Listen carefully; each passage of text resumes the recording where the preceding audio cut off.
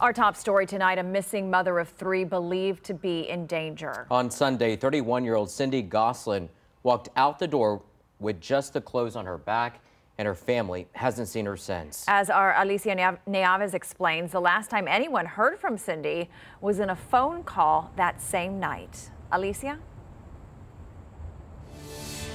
And that phone call came through Facebook Messenger. Cindy didn't take her cell with her. She used someone else's phone to make the call.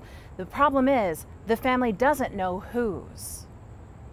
It's weird because her daughter said she was laughing and smiling as she was walking out the door. In a black dress and high-top sneakers. But then she just doesn't come home. Cindy Gausline, nicknamed Shorty, left without telling anyone where she was going. She told her daughter, that she'll be back either in a couple hours or by the morning. Her brother James says all of her personal items are still in her apartment. No matter what, she always kept in contact with a friend, a family friend, or one of the family.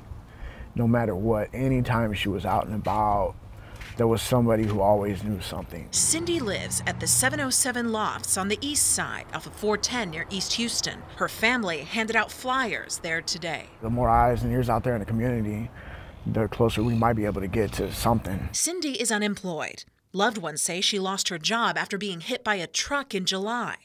Police say she has a medical condition.